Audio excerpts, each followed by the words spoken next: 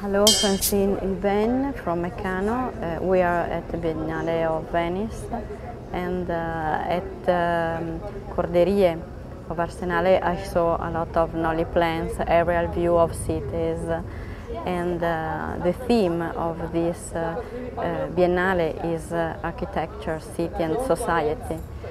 What do you think about it? And the view, the real view is human eye, walking, talking each other, and feeling the city and not only watching from the outskirts. What do you think? Yeah, but in a way you need both scales, because I think the Arsenal exhibition I think is more addressing to the urban planners and to the politicians.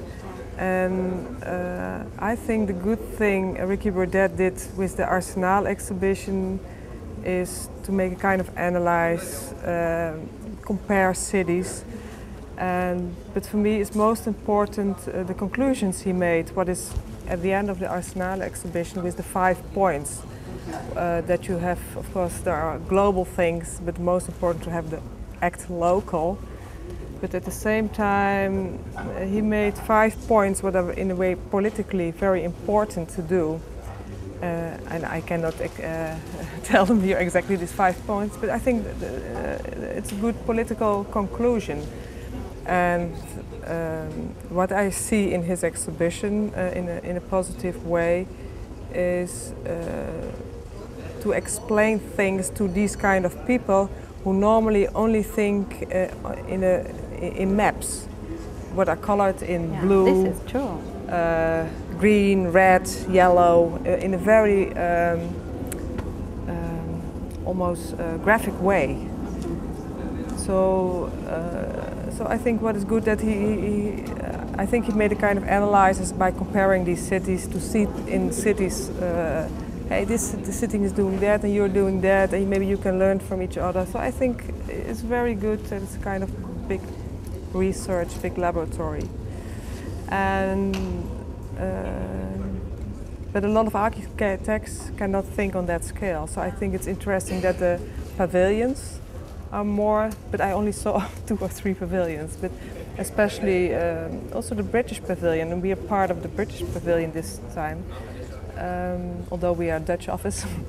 There, Jeremy Till, he's the curator, he did choose one city, and it's the city of Sheffield, and he tries to deal with all scales. So he has one room what is 1 to 1, and one room is 1 to 10, and one room is 1 to 100, and one is 1 to 1,000. I think we are in that one, and then it's 1 to 10,000. So I think he tries to explain that a city is all these things, and it's the population, and in a lot of cities, especially in Sheffield, is also the regeneration of a lot of existing 60s projects that are terrible, but a lot of people living in it, and what to do with that. So it's not a glamour project. It's because what I think I like about this Biennale is that I think it was the last one, what was 4 years ago or 2 years ago? I don't know exactly. 2 years ago. I felt it was only about glamour. Absolutely. Yeah, and it was computer designed. Like fashion, is not. Yeah, everything was computer designed. You could not even tell if it was coming from Hong Kong or London or whatever. And what I feel that this Biennale tries to emphasize on, that's the way I want to read it, is also the local identities. Even if the city of Sheffield, they had just had the opening with a band of Sheffield, what for me really expresses a kind of Sheffield feeling. I think this is the real role of the architect, to be, for example, global in mind. So you are feeling like a habitant of Sheffield, for example, and to try to teach to the politicians what they have to do, or maybe what they have to see, to keep attention. I think it's very important because these politicians, they're often there just only for four, maybe 8 years, and often they're not experienced, most of them. Of course, there are good examples who have the experience. And I think it's important to show them that a lot of problems he or she has in her own city are the same what is happening in other cities. Yeah. And that some solutions, you can take global ones, but at the same time you still have to act local and find your own identity. I've been traveling all over the world, lecturing all over the world. And the big thing about that is not only that I saw a lot of things, but it made me very much aware of my own identity, the identity of my own country. Yeah. And in a way, what is really the difference in identities? So it's my global traveling makes it possible to act very local, even in other countries. What are the differences from Western architecture and Eastern architecture? What made me very happy? We are building in China a lot of, Western architecture is I'm not part of that. No, but what I'm very happy when I saw... We'll do it, I'm sure. But what made me very happy today in this Biennale was the Chinese pavilion. Yeah. Because at the same time you have these images, but it's also in the Arsenal, what is happening, all these towers, it's like you cannot even imagine that they're really building it so quickly. It's like photoshopping and then it becomes reality. But then this beautiful pavilion in this garden with just these roof tiles and this bamboo. And I didn't read about what the architect and the artist mentioned by this, but for me it's a symbol that they are destroying all these buildings with all these roof tiles and the identity of China, and putting this in a way almost American Asian super cities. What has for me nothing to do with the human scale, but the original aim and identity of China is in that sculpture. Yeah. Absolutely. So I felt it. Yeah. And I really hope that it still exists. Yeah. Because and I hope also that there is of course it's now still a small generation or a small group of people who try to find other solutions of Chinese architecture. To preserve and or find their own identity in a way. Maybe part of this identity is all these high. It's also in Hong Kong. But I don't know. What about material for you and your group? New material or innovative material? I mean, for example, for me is absolutely amazing the using of copper clad in Isala College, and or also zinc cladding and things like this. What do you think about this use of material? In a way, these materials we use are in a way rather traditional, and we use them again. And of course we also trying to find in a new way materials. In a way, for me also grass is a material. We saw the library we made for the Technical University in Delft is in a way is a building of grass and glass.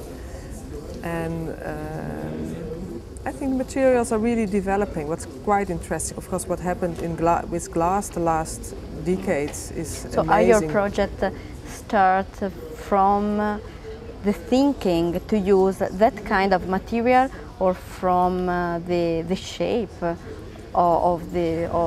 Yeah, it depends a little bit on the subject, but I'm very much aware of atmosphere and materials, and maybe 25 years ago when I started, I first was just trying to find out the right floor plan. But nowadays I'm more finding out, because these floor plans, because of my experience, I know a little bit how to deal with them. But I'm now thinking more in materials. But for me it's also important often to integrate local materials. And like we did in the Sheffield project, it's the stones that you can find in the hills along Sheffield, and I wanted to use them. Or in combination with stucco, white stucco, because I think Sheffield is so dark or so I wanted to make a combination. Every city has a color for me. Yeah. Maybe Sheffield is grey.